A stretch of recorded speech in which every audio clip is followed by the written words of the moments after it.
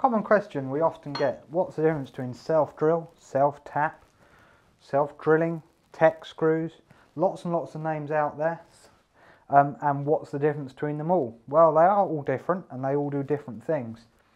A self-tapping screw purely looks a bit like a wood screw, and has point at the end, thread all the way up. The difference between a self-tapper and a wood screw is the centre shank is a lot stronger and heavier, and the thread pitch, as we call it, i.e. how many threads there are running up the screw, is a lot closer together, and the screw itself is very, very hard.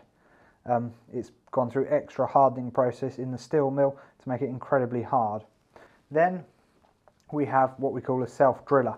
So the difference between that, as you can clearly see, is it's got a completely different front on it, and this acts like a drill bit and pre-drills through the metal before then bringing the thread, similar to the self-tapper, in behind. So it drills then taps, so sometimes hence it's called a self-driller or a drill tap. It's a technical screw. It's made up of multiple parts. It's not just a single screw like this one here. You've got two items.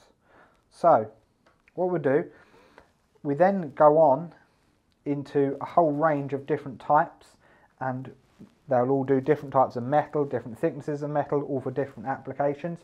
So we'll break that down in a little row here. Some people just call them self-drill, self-tap. They're just basically a very basic screw, built to a DIN stand, but have no testing data, not classed as a structural screw, just for very light duty applications.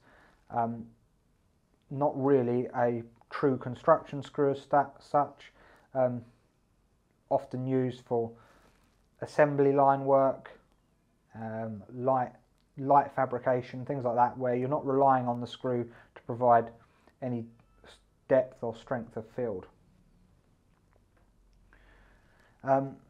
Moving across, we then have our two of each type.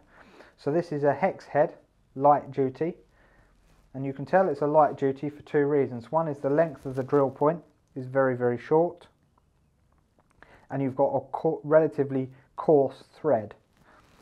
Heavy duty, we can see it's got a long drill point and very, very tight or a fine thread.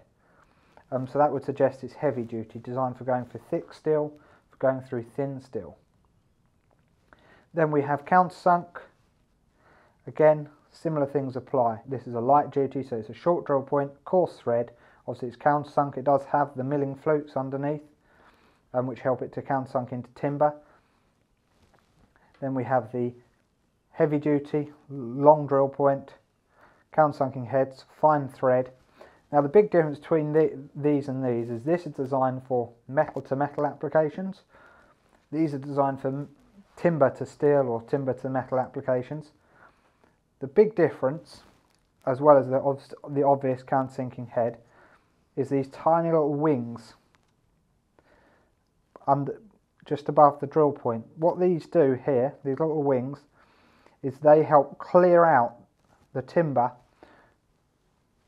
as they go through to save it filling up with wood, which then stops it tapping properly into the metal and ending up jamming up and snapping off. Once you hit the metal, these little wings snap off, and then the thread, which has now been kept nice and clean by these as it's passed through the timber, then does its work by tapping into the steelwork.